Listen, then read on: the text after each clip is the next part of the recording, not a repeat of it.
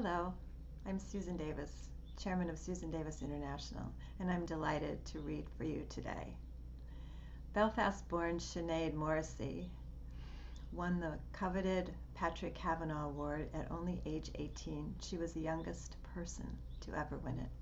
And she has gone on since that time, in 1990, to win many, many more awards, including the coveted T.S. Eliot Prize, for which she was shortlisted 4 times.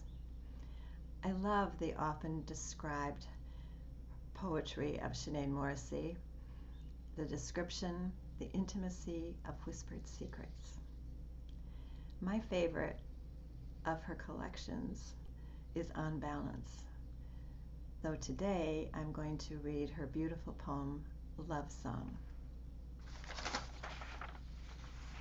I see light everywhere, over the bus driver, the woman with her trolley in the street. I see dusk.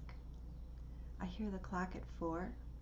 I hear the silence in cupboards, birdsong, backwater dawn. I taste drier than flour. I smell the roots of the trees before I see their arms shrieking on the skyline. I feel diamonds pushed into the bloodstream, self-generated, a gift. Making for the head, I feel my head thrust into a bucket full of stars, and all my senses singing. This is from the Wake Forest Book of Irish Women's Poetry, 2011.